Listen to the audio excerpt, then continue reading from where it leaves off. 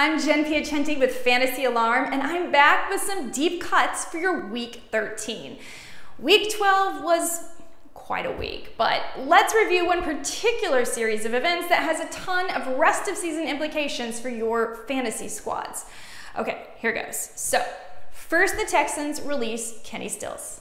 Okay, cool. They have plenty of depth. Then the Texans put Randall Cobb on IR. Okay, getting crunched, but they have Kiki Kuti, who can be the number 3. And then Will Fuller gets suspended for the rest of the season. It's brutal, folks. So now it seems Deshaun Watson's pass-catching options are Kuti, he's a must-add if he's still available, by the way, and the 2 tight ends. This is an offense that throws. We haven't seen either Johnson be particularly productive, even with all the volume of the run game, as the Houston Texans have produced the second least rushing yards per game so far this season. Priority number 1 here is going to be Jordan Akins, who's considered the pass-catching tight end.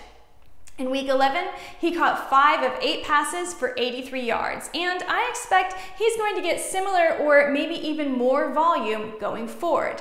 Now, Darren Fells is also an option in super deep leagues, as his 6'7" wingspan makes him a perfect red zone target.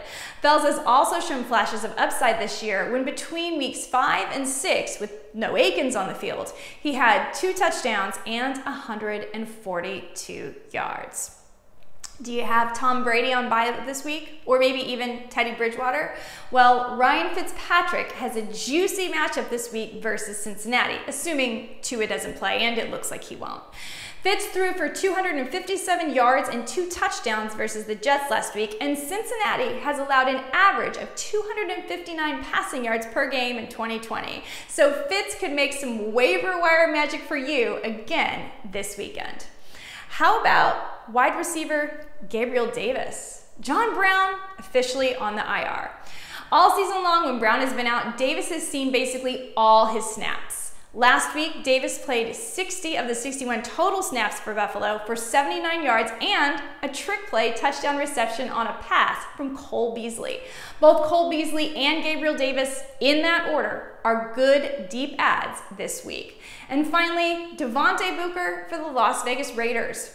Josh Jacobs sprained his ankle last Sunday, and it's worth taking a chance on Booker in case Jacobs is out or even limited this week. We've seen Booker be effective when given opportunity.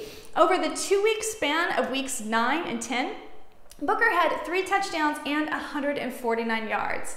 Even if Jacobs does suit up this Sunday, it's a good idea to have his handcuff as you roll forward into the fantasy playoffs, whether you are the Jacobs owner or not.